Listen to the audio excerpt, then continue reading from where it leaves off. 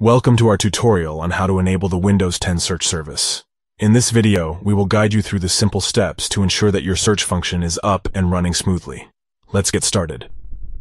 Step 1. To begin, press the Windows key and the R key together to open up the Run dialog box. Step 2. In the Run dialog box, type services.msc and hit Enter.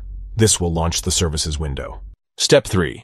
Inside the Services window, scroll down through the list of services until you locate Windows Search. Right-click on it and choose Properties. Step 4. In the Properties dialog box for Windows Search, navigate to the General tab. Here, you will find the option to change the startup type. Select Automatic Delayed Start from the drop-down menu.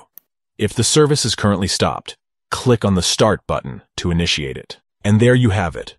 You have successfully enabled the Windows 10 search service.